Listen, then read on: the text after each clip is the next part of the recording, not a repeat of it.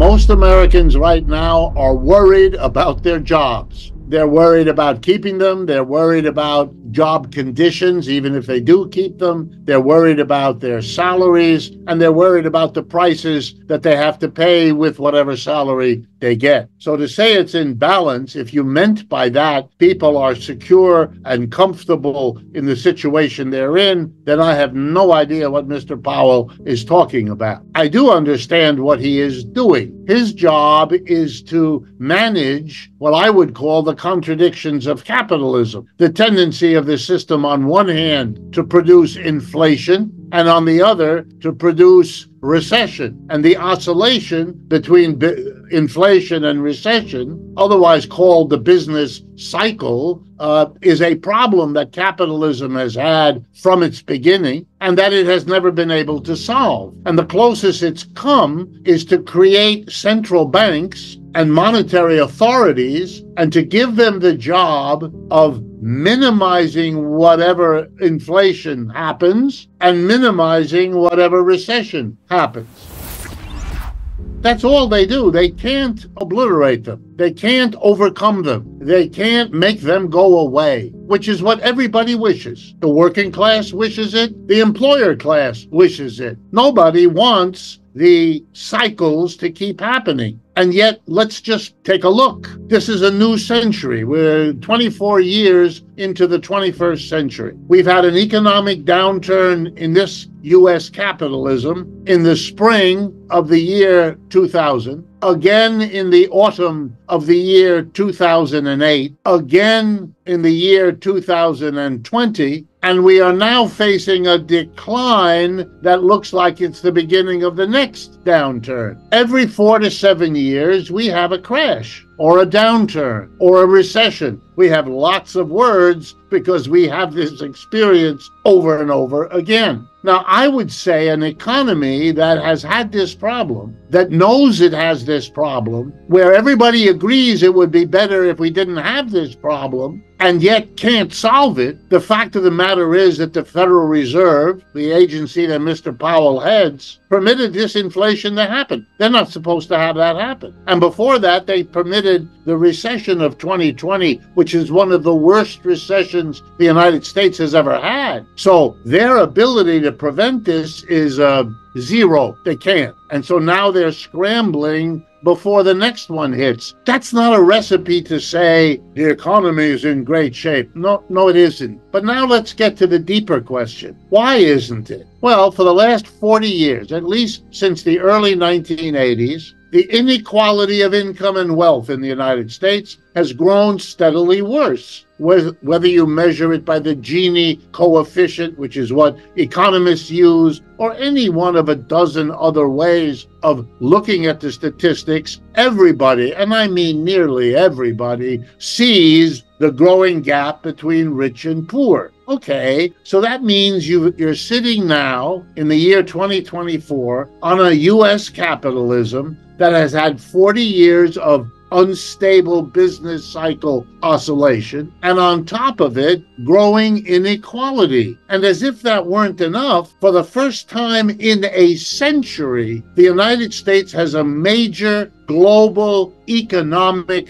competitor, namely the People's Republic of China. And the G7, that's the United States and its allies, is now a smaller economic unit by output, by wealth, than China and the BRICS, which is the other unit power in the world. I mean, that's a completely new situation. Every country on earth, including the United States, is adjusting to this new situation. That's why the dollar is going down, as you referenced a few moments ago. That's why many of the other things we see and experience are happening, because of this confluence of an unstable, unequal, seriously competitive environmental set of conditions for the United States. I'm not saying that we are about to collapse. I'm not saying that there's no way out. I'm not doing that. But I am saying, let's look soberly and honestly at what the problems are, the big ones, and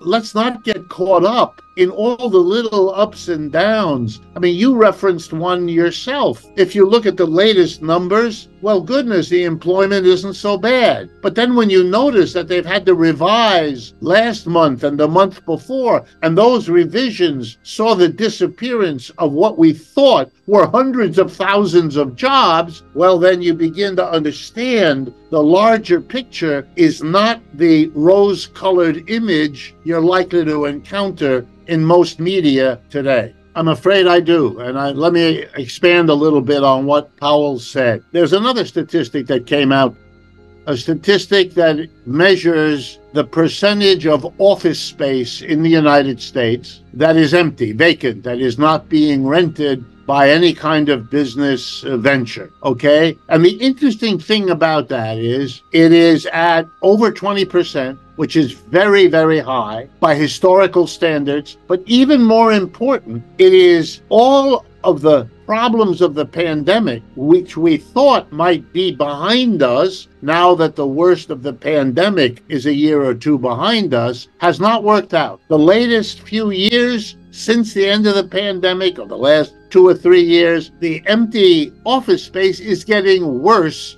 not better. And here's the reason. Most office space, not all, but most of it, is in the hands of renters who have multi-year leases. Typical leases in commercial sector are between 5 and 10 years. This is very important because it means that the landlord can go into court even if a business is failing, even if a business has collapsed, and try to get the rental that the lease requires the renter to pay. The crisis for the landlord is only when the lease is over, because then you can't go after your renter. You have to find a new renter, and that's exactly what there is not any of. And so now you go to your bank and you say to your bank as a landlord, my renters are at the end of their lease. I'm not getting any rent. I can't get any rent. Even if they're going bankrupt, I have no claim on any assets anymore. So I can't pay the loan that you, the bank, gave me to become the landlord of this property. That's what's unfolding now. That's why Mr. Powell is talking about years. Most of the leases in place at the time of the pandemic have not yet ended. And so we are waiting for those renters to be telling their landlords, I'm not giving you another nickel because the lease is over and my business is impossible. So if you want me to stay, you're going to have to give me a rental half of what you charged me before, or else I'm leaving because there's lots of empty space where people are desperate. This situation we are not even halfway through, and therefore the banks that are already making arrangements to wait are discovering that the wait isn't going to pay the bills. Even if they wait a year and allow a landlord not to be forced out because they can't pay the rent, the idea that in 6 months or 12 months I will have that rental back, that is now disappearing. And the great anxiety of all medium and small banks around the country, and quite a few big ones, is when does this situation, which is already bad and which is already getting worse, when will it get to the point where we are seeing banks collapse, where we are seeing banks unable to meet their obligations because the landlords to whom they've lent so much money cannot meet theirs? And the interesting thing to point out is that at this point, everybody's waiting. Nothing is happening. There's no national plan for this situation. There's no bank sector plan for how to deal with it. Or maybe, let me put it this way. The only plan is to let it collapse and then turn to the government the way they did in 2008 and 9 and the way they did in 2020 and declare a disaster and then hope the government comes in and bails them out. But the popular tolerance for that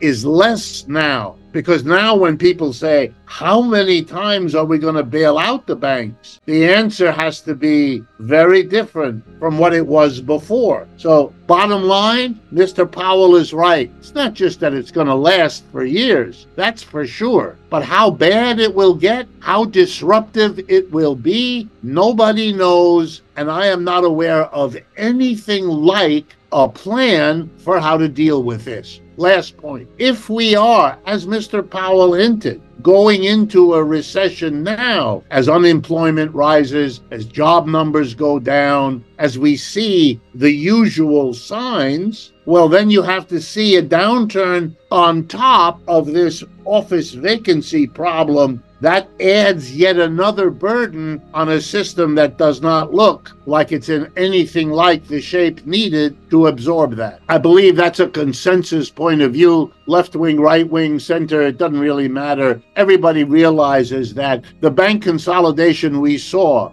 with the Silicon Valley Bank a couple years ago, with the First Republic Bank in New York and California, those were very large banks. They had been thought to be very secure. First Republic is a bank that deals really only with wealthy people and very stable corporate entities. Silicon Valley Bank, which is in the middle of the most profitable sector of the U.S. economy, for those two banks to have been wiped out by interest rate movements, which is basically what they weren't prepared for, suggests to you that a much broader phenomena encompassing many more parts of the country and many more banks, like the commercial loan industry, that is going to have very serious disruptive impact. And my guess is that the solution found for Silicon Valley Bank and for First Republic Bank will be found even quicker and easier for the many small and medium banks who are already consolidating, because many of them can see it coming. And if you see that wave coming, it's a little bit like a tsunami.